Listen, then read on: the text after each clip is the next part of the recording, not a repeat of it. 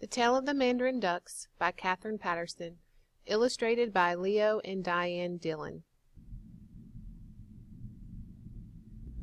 Long ago and far away in the land of the rising sun, there lived together a pair of mandarin ducks. Now the drake was a magnificent bird with plumage of colors so rich that the emperor himself would have envied it. But his mate the duck wore the quiet tones of the wood, blending exactly with the hole in the tree where the two had made their nest. One day, while the duck was sitting on her eggs, the drake flew down to a nearby pond to search for food. While he was there, a hunting party entered the woods. The hunters were led by the lord of the district, a proud and cruel man who believed that everything in the district belonged to him to do with as he chose. The lord was always looking for beautiful things to adorn his manor house and garden, and when he saw the drake swimming gracefully on the surface of the pond, he determined to capture him. The lord's chief steward, a man named Shozo, tried to discourage his master. "The drake is a wild spirit, my lord," he said. "Surely he will die in captivity." But the lord pretended not to hear Shozo. Secretly he despised Shozo, because although Shozo had once been his mightiest samurai, the warrior had lost an eye in battle and was no longer handsome to look upon. The lord ordered his servants to clear a narrow way through the undergrowth and place acorns along the path. When the drake came out of the water, he saw the acorns. How pleased he was! He forgot to be cautious, thinking only of what a feast they would be to take home to his mate. Just as he was bending to pick up an acorn in his scarlet beak, a net fell over him, and the frightened bird was carried back to the lord's manor and placed in a small bamboo cage.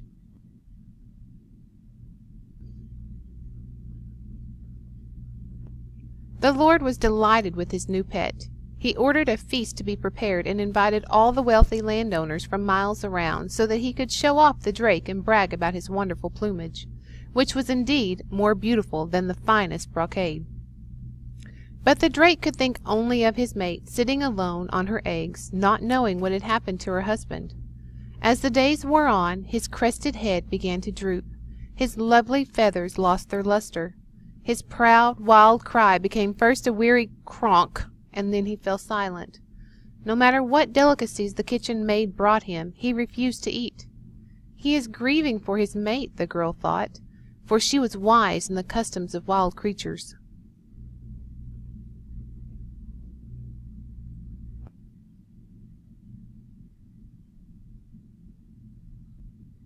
The lord, who liked things only so long as they were beautiful and brought him honor, grew angry when he saw that the drake was ailing.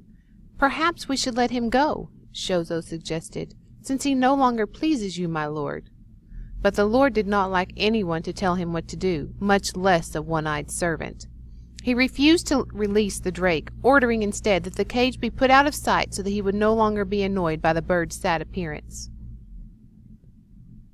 When Yasuko, for this was the kitchen maid's name, saw that the drake had been cast aside and his cage relegated to the far corner of the kitchen garden, she determined to save his life. One night, when there was no moon, she crept into the garden. Without a sound she opened the door of the cage and gently lifted out the drake. Since he was now too weak to fly, she carried him to the edge of the woods and put him on the ground. The drake shook himself, turned once as though he were bowing to her, and quickly blended into the darkness.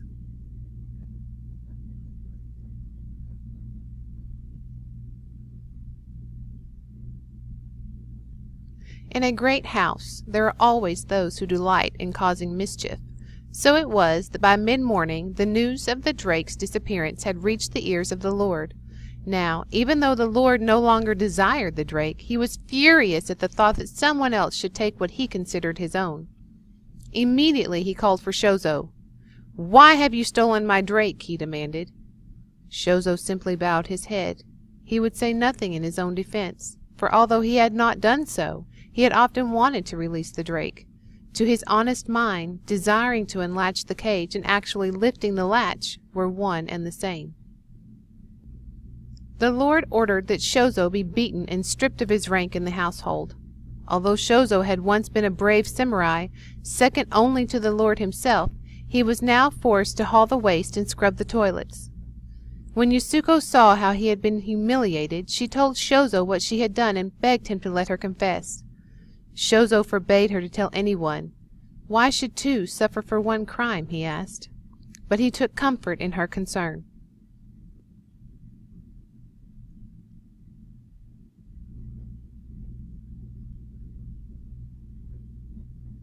As the days passed, Yasuko and Shozo came to love each other, and this love shone so radiantly that finally they could no longer keep it hidden. Eventually, the mischief maker told the lord of their love, and Yasuko and Shozo were called into his presence.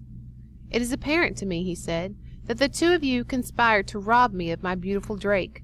Until now I have been merciful, but you have taken advantage of my good nature. Therefore I must make an example of you to all who would resist my will. You are hereby sentenced to death by drowning." Since the Lord's word was law, there was no way to oppose him. He called to his retainers, had the criminals bound, and prepared to march them to the pond for execution. But just as they were about to set out, two messengers arrived at the gate. It was obvious from their rich dress that the messengers were persons of great importance. "We have been sent by the Emperor," they told the Lord. "His Divine Majesty has had a vision of the merciful Buddha, who ordered him to abolish capital punishment throughout the empire. Therefore, if there is anyone in your district under the sentence of death, you are directed to send him at once to the imperial court." The Lord was very angry at this order, angry enough to kill the messengers who had brought it, but he knew he had no choice. He commanded his retainers to march the condemned couple to the capital.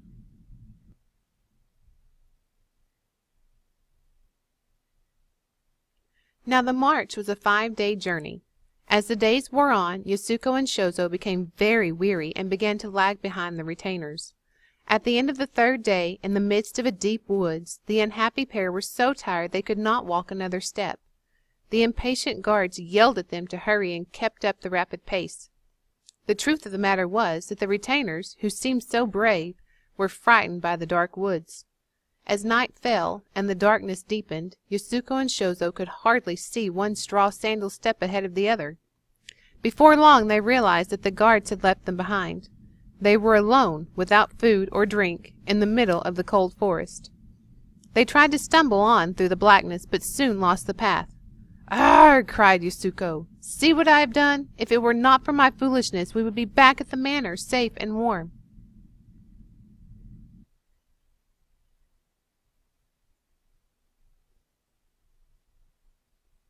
"Hush," said Shozo. "It is not foolish to show compassion for a fellow creature. Besides, what danger of the forest could match the cruelty of our former master?" "I wish my hands were not bound behind me," Yasuko said. "I don't think I would be afraid if I could take hold of your hand." "Come here," Shozo said. "Stand as close as you can so that your shoulder is touching mine. Then we will not lose each other in the darkness." At that moment they heard a rustling sound. The two stood still as pillars of stone, trying not to be frightened. "Ah," said a kind voice, "we have found you. Don't be afraid. We will take you to a place where you can rest." "Who are you that speaks to us?" Shozo asked. He could not keep his voice from trembling. "We are the imperial messengers," replied another, whose form was also hidden by the impenetrable night. Yasuko and Shozo knew that they must obey, but they still couldn't help being a little frightened. They could see nothing in the blackness, and the rustle of the messenger's silk garments made a ghostly sound as they walked ahead. Finally the 4 of them came to a tiny clearing in the forest. There in the moonlight stood a hut made of wood and grass.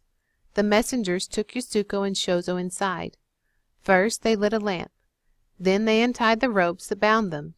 Gently the messengers massaged the servants' wrists. Each of them was allowed a long soak in a great wooden tub filled with clean hot water. When at last Yasuko and Shozo were dressed in fresh kimonos, a wonderful feast was set before them.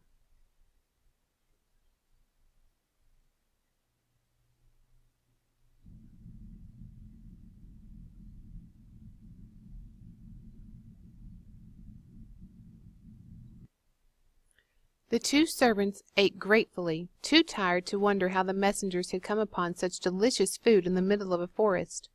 After they had finished eating, pallets and quilts were laid out for them on the tatami floor, and they fell asleep at once. In the morning, Yasuko and Shozo were awakened by the smell of rice steaming and bean soup bubbling in an iron pot. but the messengers were nowhere to be seen. "We failed to thank them for all their kindness," Yasuko said. They jumped up and ran to the door of the hut. There on the path were a pair of mandarin ducks. The drake wore plumage so rich and colorful that the emperor himself might have envied it, while his mate wore the quiet tones of the wood. The pair turned and seemed to bow. Then, lifting themselves into the air, they flew straight and swift as arrows fly, above the highest trees of the forest.